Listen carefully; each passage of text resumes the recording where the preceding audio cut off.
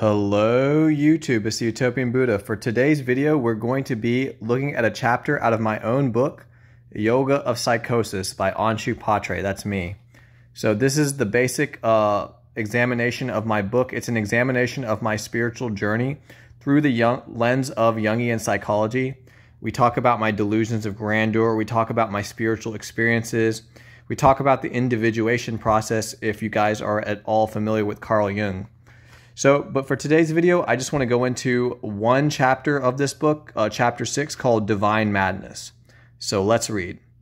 There is the possibility that a drug opening the door to the unconscious could also release a latent potential psychosis. Carl Jung. The next few weeks after the LSD were some of the most harrowing of my life. I don't remember exactly what happened, but this is the synopsis. For a few days, I was disoriented, but my ego structure had not broken down yet. Everything felt strange like a dream, but the psychotic unconscious only took over after a few days. It started with the voices. I was taken over by them. I started talking to otherworldly beings in my head, driving around Atlanta completely out of my mind. A few times these beings told me to swerve in traffic, which led to a couple of dangerous incidents in my car tire popping. I was stranded on the side of the road in the middle of the night, where I proceeded to wander the fields thinking that I was God.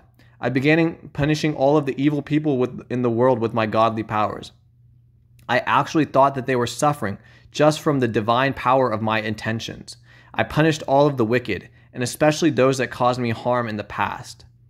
In introjection, he gets involved in a ridiculous self-deification, or else a moral self-laceration. The mistake he makes in both cases comes from attributing to a person the contents of the collective unconscious. In this way, he makes himself or his partner either God or devil. Carl Jung. Somehow my parents picked me up, but the voices didn't stop. Even as I write these words, I feel an incredible guilt in my heart. I put my parents through so much. They took out the handles to my doors because I locked myself in my room talking to imaginary people. I got into a couple of fights with my dad. Eventually,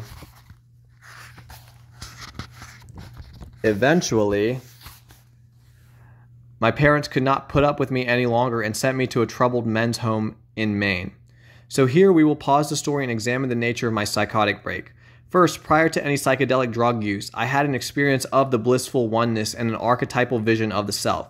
Second, in line with the Jungian idea that the self is divinity manifested in the mind, once this force in the collective unconscious was released during the psychedelic experience, which causes a temporary dissolution of the boundary between ego and unconscious, my mind fell into religious delusionary fantasies as my ego brought the self down and identified the oneness of truth with the separateness of my body-mind.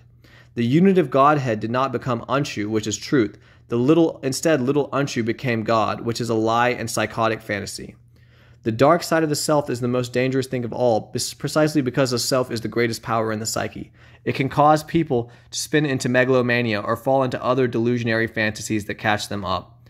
So this is just a part of my chapter from my book, Yoga of Psychosis, where I discuss the Jungian interpretation or the Jungian view of my psychotic experiences. Namaste, guys.